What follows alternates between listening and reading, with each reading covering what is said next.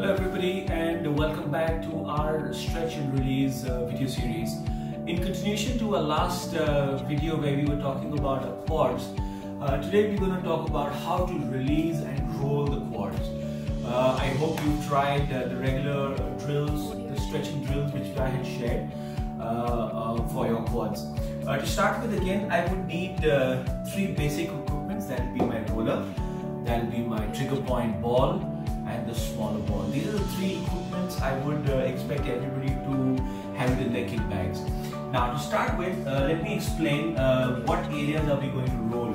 So for me, starting my rolling section, if you sit up, if you put your hand on your hip, there is a little bone which is protruding out. That's a pelvic bone. This is the area where we're going to finish, and we're going to start just above the knee. So this is my knee joint, just slightly above the knee joint. So, keeping things simple, we're going to start rolling our quad. Now remember, this is a pretty long limb. So what we will do is we will try to break this into half and then we start rolling. Means, I'm going to put the roller right under my quad. So about, I would say about 2 inches above my knee. And I'm going to roll to half of my quad, somewhere around halfway. And then I'm going to roll back. Every time you roll up and down, give a count of about 4 to 5, means 4 to 5 seconds. That means keep it slow. Keep it slow. Now this is the time when we are just trying to identify some trigger points. At the same time, I want you to use this drill as a warm-up. We're going to progress from here as well. So give it about 8 to 10 rolls all the way down to your knee and above midway. Once you've done, from the midway, I want you to roll all the way up where we were talking about that little bone, the pelvic bone we were talking about. And roll back again. Keep a count of 4 to 5 seconds roll. Keep on breathing. And while you're doing that, give about 8 to 10 rolls up and down. Once you've done that, what I want you to do is I want you to slightly turn to your right. That means I want you to rotate your foot on the inside. And now, if you notice, I am a little diagonal on the roller, keeping the surface area again half in and going all the way up to the pelvic. Remember, the rolls have to be slow. So, we're going to look at 3 different angles. Angle number 1, I'm going to roll straight. Angle number 2, I'm going to slightly go on the outside. And angle number 3, I'm going to go slightly on the inside. That should be your first rolling session for your quads. In this, try to identify your trigger points. When I say trigger points, so you'll find little areas where you roll, you find a little uncomfortable feeling. That's your trigger point. Just keep a mental observation of where these points are, and then we're going to talk about that again. Awesome. So we must have found the trigger points which we were talking about. Now from here, what we'll do is, if you found that point, what I want you to do is in the second step, I want you to stop and pause at that point. Once you pause at that point, I want you to bend your knee and straighten that knee. Give it about 5 bends. We call it a smash. Bend 5 times.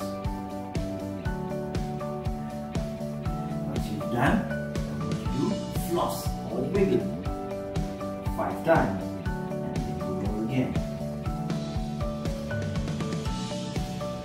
So, what I'm asking you to do is every time when you're rolling, you're identifying those trigger points.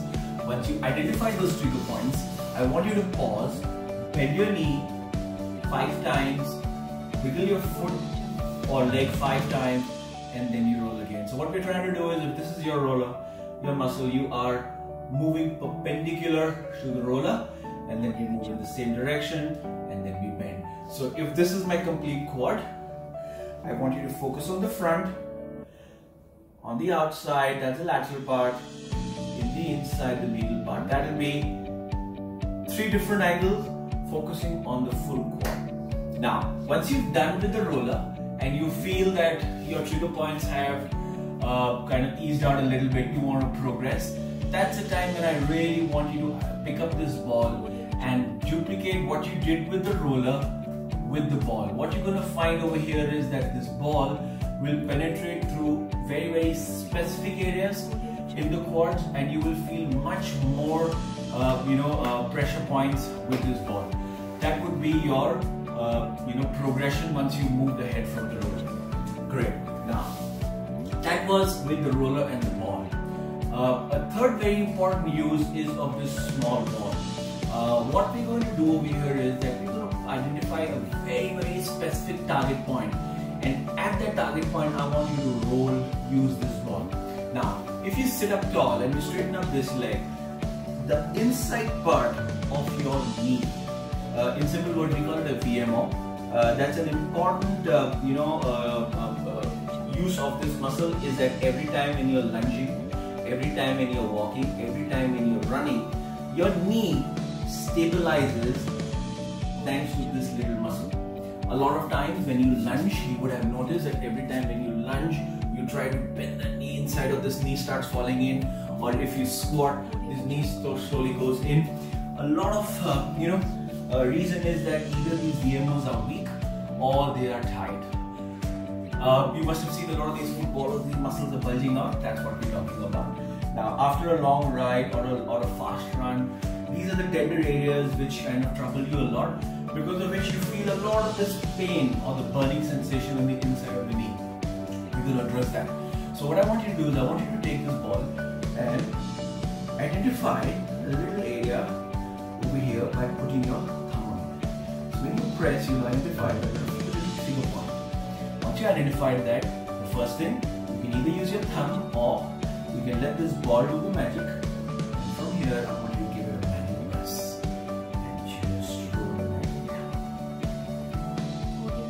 Around the knee, on the inside, start rolling on the inside. Now you will find this point little tender, so if you start slowly, gradually, and start increasing the pressure gradually and slowly, you will find that this area is getting released. Talking about all the three quad rollings which we have done with the foam roller, with the ball and the small ball, try to add your stretching sessions with it as well.